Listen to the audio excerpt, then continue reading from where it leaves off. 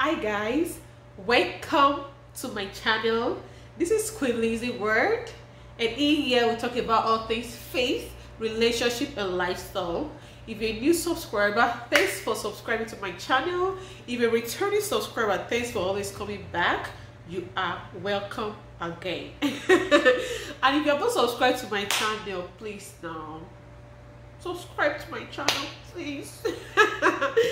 So in this video I will share with you guys African superstitions that I grew up with, and some of them I actually believed. In fact, unconsciously I still believe some of them, unfortunately. Like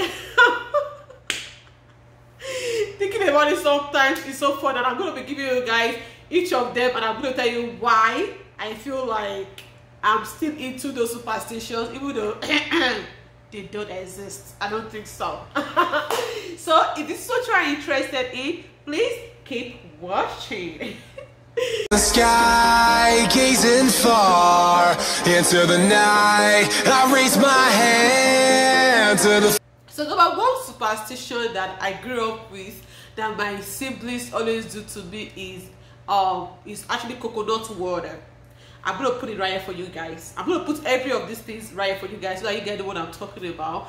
You know, coconut water. So there's that time that when they break coconut, not like the real coconut, they break it, the water that comes out, the water inside, they'll tell me. So when they want to drink it, I'm always like struggling with them that they should give me some.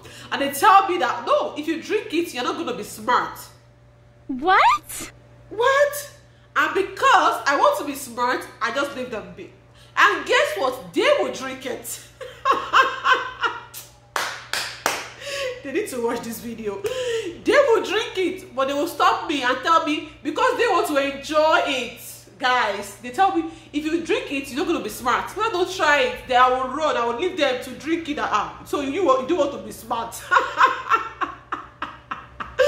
So I'll tell them, so you do want to be smart. Okay, drink it over. I don't want. I'm not interested. So I will drink it. So that's my number one superstition. Please, even I drink coconut water a lot these days, and I'm still smart. Please. And so I don't even know where they got that from, but it's funny that they have to make me go through that. Number two superstition they make me believe is actually noodles. I'm gonna put it right here for you guys. Noodles.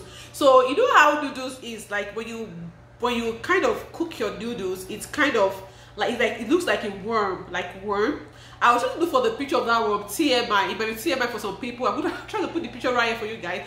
So it's kind of like coil, like, you know, like round, like the skull. So it looks like a worm, which they didn't know that I ate worm. Like, it ain't my friend. I you know, when you eat too much of sugar, like a lot of sugar, it can come out from your parts. So I hate doing that.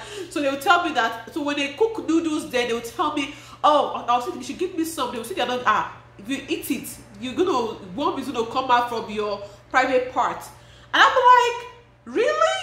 I will run, guys. Years of my life. I'm not joking. I want to say maybe till I was like getting into college, that I realized that they were actually just jokers. Yes, then me, I deprived that enjoyment that they were enjoying, and they will keep cooking it in the house. They will keep eating it all. Especially my twins, my sisters, my immediate elder sisters, they are twins. Both of them are both female. These two people, they will be eating it in my. They'll be eating the noodles in my presence. I won't even fight them because I'm like, no, I don't want to want more. Thinking about it sometimes, I'm like, I just feel cheated by them. But anyway, what do you expect? I'm the last born, so they use that on me so that they can enjoy their food. So number three thing that I want to, superstitions that they always tell them is when a woman is pregnant and you are sitting down on the floor, then you stretch your legs, and any child that crosses it, the child you are going to give birth to is going to act like that child that crossed your legs.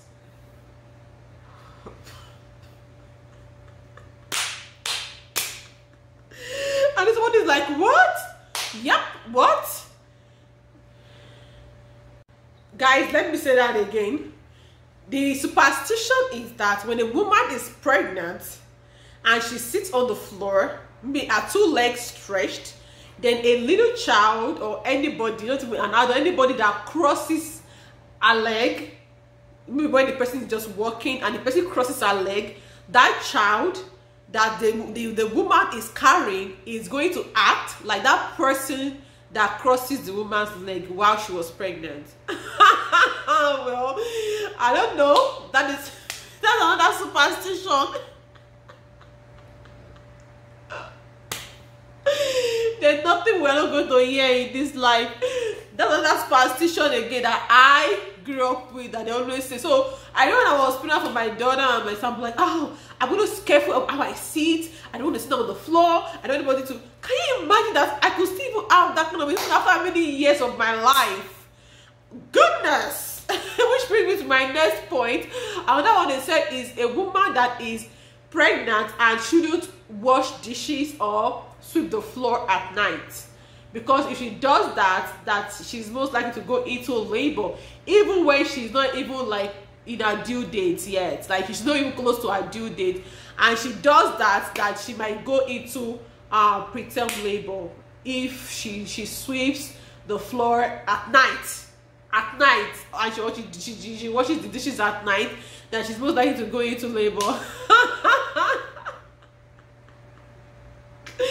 I'm laughing because for my children, I do dishes at night. In fact, especially for my daughter, because now I have a son and I like him to sleep. When my son is sleeping, is when I want to clean the house. I want to do everything I want to go. When he's awake, I can't be working and be screaming at the same time. Nah, I ain't got energy for all that. So I love when he's sleeping, then I get up and I clean the house at night, do my dishes, clean my kitchen, leave everything all clean, then go to bed, then wake up in the morning with a very nice environment. That is what I love to do. I don't know about somebody else, but you say waking up in the morning and be doing all that with a toddler, I ain't ready for all that. So I make sure that I'm done at night. So everybody that wakes up in the morning, we all wake up to a very beautiful and clean environment. So I do it at night, guys. I didn't go into any preterm labor. I don't even know when. Like, how do they even get all the... Anyway, let's move on. Another superstition that I grew up with is, you know, broom.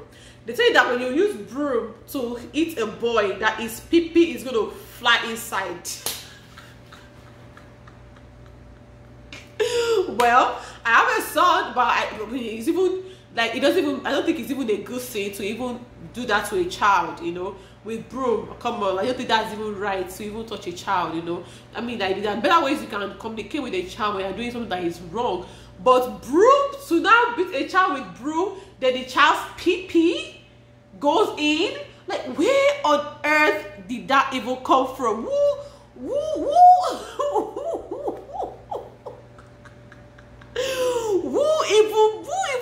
This theory that I'm mentioning now, who created them? To be honest, and it's so funny that unfortunately it's still in our head, even till like these people that grew up in Africa, like it's still in our head that we still believe in stuff like that. Like, oh my goodness, man, if I do this thing, you're gonna go pee, my child pee is gonna go inside. I cannot, like, they see that consciousness in so many mothers today. Well, I don't even use broom in this country. I use something else to even, to even sweep, right?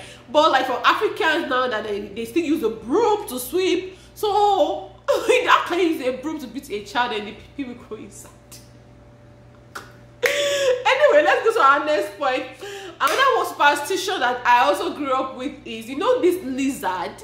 They say that when you kill a lizard, no matter how old you are, you're gonna be peeing. You're gonna be peeing on the bed when you sleep. You're gonna be peeing on you're gonna pee on the bed, guys. Even when I was in college, I would see lizard. And I'm like, I would tell people, don't kill it. They would say, why? I'm like, you're gonna pee on the bed, And they're like, you're gonna pee on the bed? So you're gonna let the lizard what? You tell me, girl, go sit down. What on earth are you talking about? Like, it's so fun. And that's what I said, that even some of these superstitions unconsciously, it's still kind of, even when I'm drinking coconut water, I'm like, oh my god, they're gonna, I'm like, come on girl, you are too grown for this. Then I'll just kind of snap out of it. But sometimes I actually find myself in the situation of actually thinking that, oh my goodness, I should have not done something that is wrong. Oh my god, oh my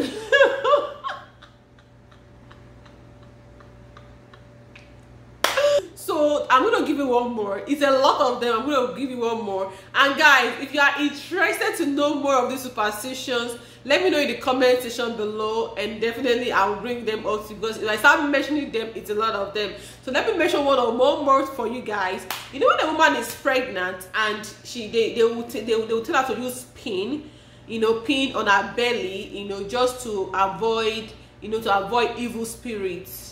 That the pin, you have to put the pin on her belly so that she can like it's gonna prevent evil spirit from coming close to her, or something like under the sun, like something like that. I'm like, you know what, whatever. My son and my daughter, I didn't use no pin on me. I don't know. So, but you know, it is what it is. You know, people with different beliefs and you know what they think. So guys, that's the video I have for you guys today, and I hope you guys enjoyed this video. If you do, please don't forget to give it a thumbs up. Please share my video, share this video. Let's make people laugh, because these superstitions are really funny, and you'll be surprised how many people are still believe in that kind of thing, like in Africa, like they still exist. Okay, unfortunately. So let's share this video out to people to make one or two persons laugh. And also don't forget to subscribe to my channel if you haven't. And as usual, I leave you all in the hand of Almighty God. Thank you for always coming to watch your girl. God bless you. Bye. Eyes in the sky, gazing far into the night.